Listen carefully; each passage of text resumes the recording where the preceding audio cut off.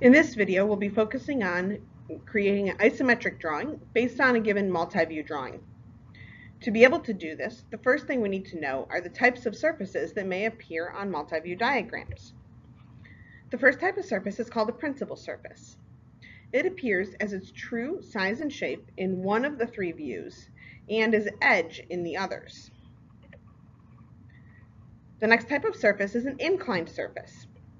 This has a characteristic shape in two of the views, commonly a rectangle, but it never actually appears as its true size, and also it's an edge in the third view.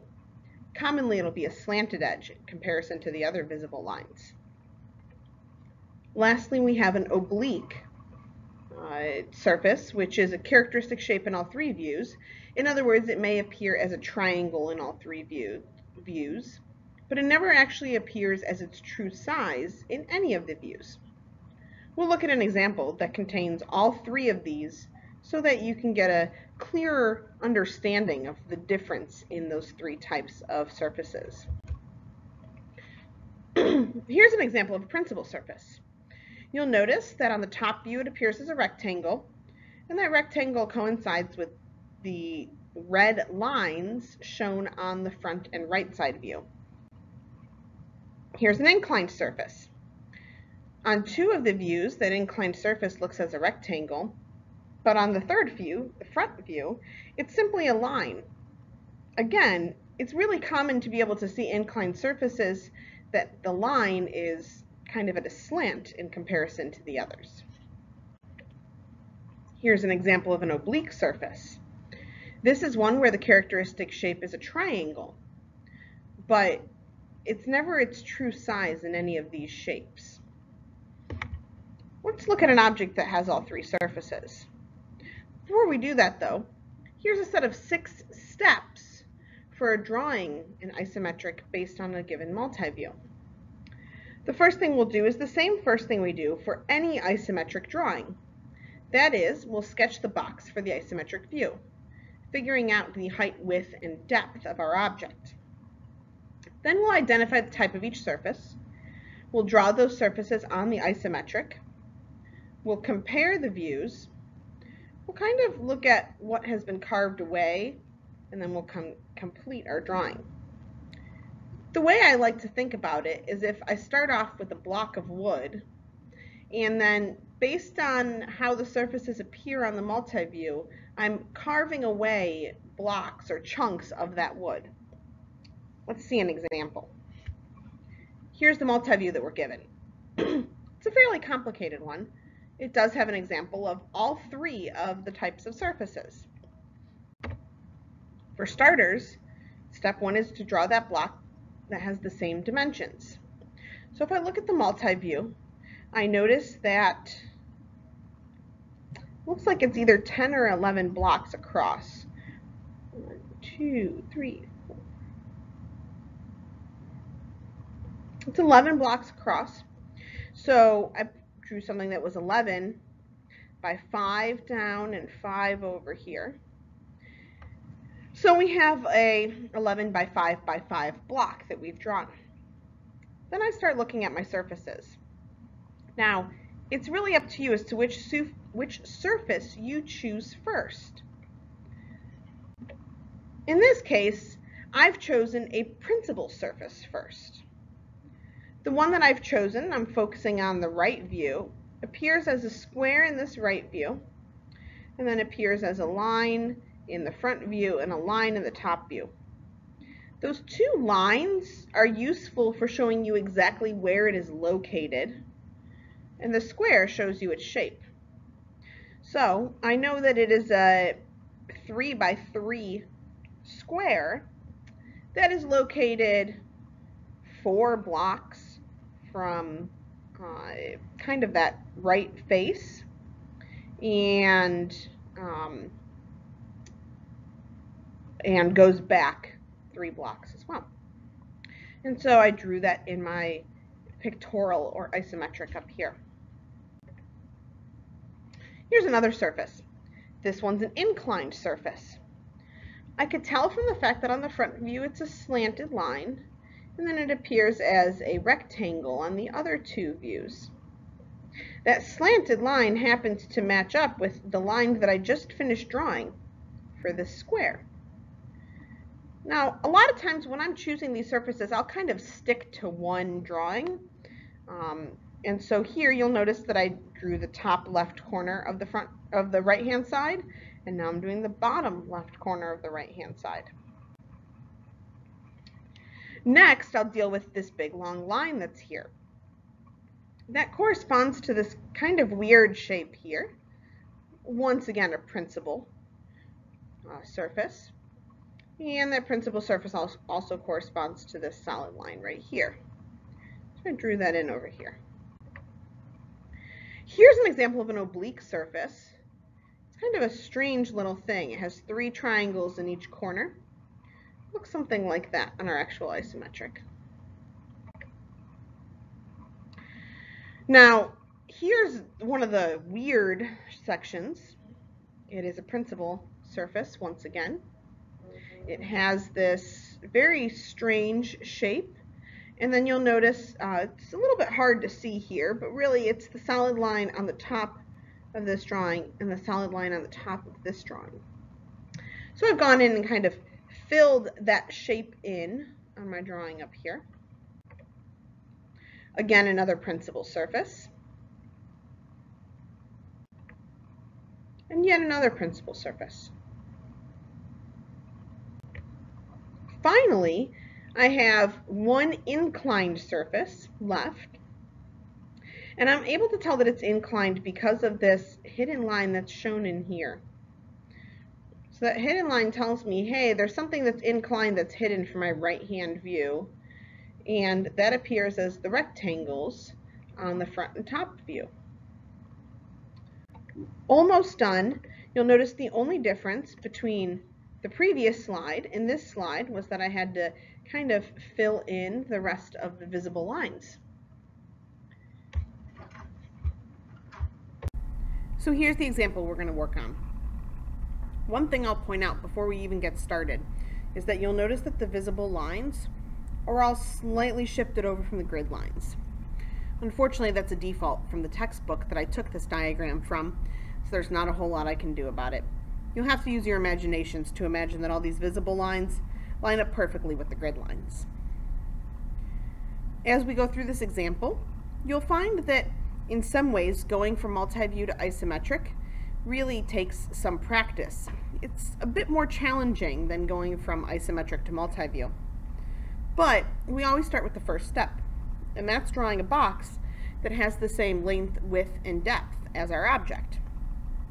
I can tell the length is 6 squares, the depth is 4, and the height is 4. So, as I'm going through, I'm going to double my dimensions since I have space to do that, which means I will draw a box that is 12 by 8 by 8.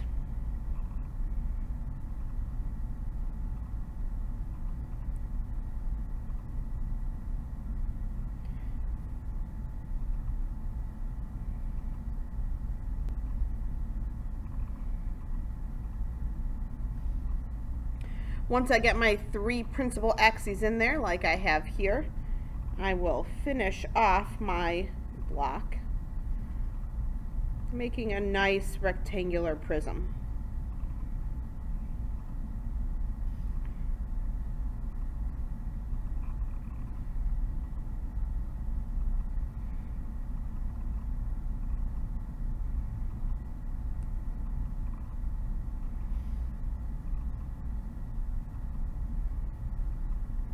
Okay, so once I have that nice rectangular prism in there, the next step is to start cutting things away. And really, this is a matter of preference as to where you start. There's no right or wrong place to start. The first thing that jumps out to me and where I'm going to start is this object that appears as a square on the left-hand side of the front face. From the top view, I can tell that this square goes all the way touching the front face. And I can also see that in this right-hand view as well. So I will draw that square shape on that front face itself. And I can tell from my other 2 views that this is 1 square in depth. So on my drawing it is 2 squares, or 2 triangles in depth, and 2 triangles kind of in height as well. So that's my first kind of chunk that's coming from this diagram. The next thing that really sticks out to me, no pun intended there, is this square on the right hand side.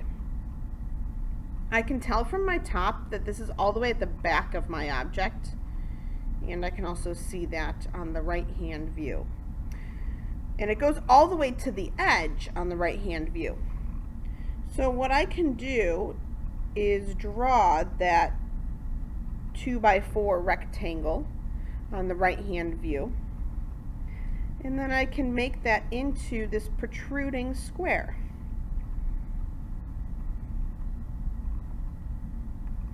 Now of course I know that this does have a hole cut into it, but I'm going to worry about that at the very end. I want to get the shape just right first.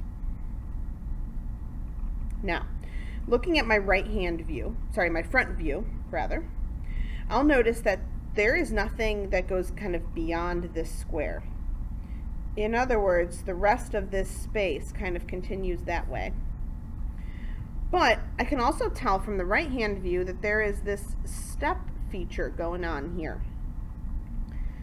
So I'm going to work on that next.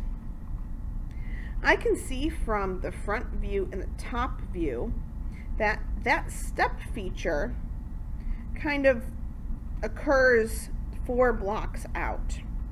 In other words, it kind of occurs where this thing ends here. It's as if this goes straight up, and then we go down 1, over 1, and down 1. And I see that there happens to be a solid line. Ooh, I'm not quite down 1, over 1, and down 1. Let's fix that. We're supposed to go over 2. I can tell that from the top view. I noticed my mistake that this was 2 blocks wide here. So 4 here, right? Then I go down 1, over 1, and down 1. And I'll be doing that really on both sides here. And luckily that matched up with where my square started, which is good because that's what I needed it to do. Now this step looks a little bit weird. It kind of looks like it's missing something, and that's because I noticed that it's missing this line straight across here to show that step. And then if I look on the front view here, I can see that this kind of space that I would see right here in the front view, that's this. And so this line goes down, and on here it goes down 3 blocks. So on here it's going to go down 6. And then it's going to go over 4 on my drawing, which was 2 on the original drawing. I'm almost done here. Notice that I need to connect this. So I'll connect this to my square. And then I always like to double check. This strange shape that I made here, it matches up dimensionally with the strange shape in my original drawing. So like I said, some of this is really just trying to picture what the real object looks like.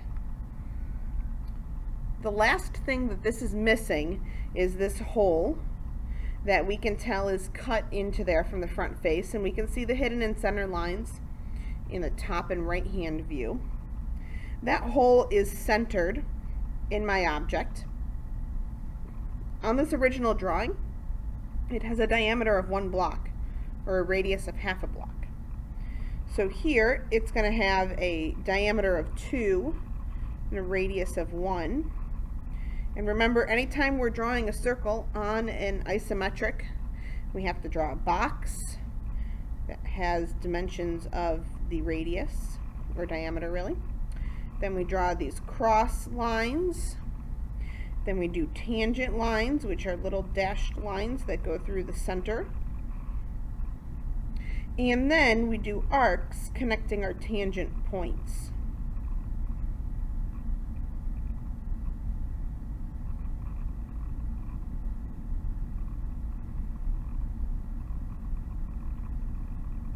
Now, just a reminder that in isometric, we do not have hidden or center lines in our drawings. So, just the simple circle is all you need. No hidden or center lines needed here. The last task is to darken in all the visible lines so that we can see what's visible and what was just there to aid us in the drawing.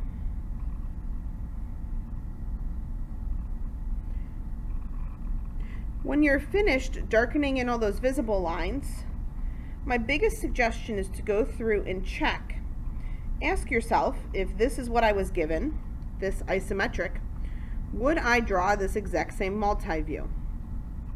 Look at all those lines on the multi-view and make sure that you have those lines on your isometric as well. Some of the lines that are commonly missed are things like this line in the step right here. That can be easy to look past. However, that line does appear on the isometric, so it is an important one.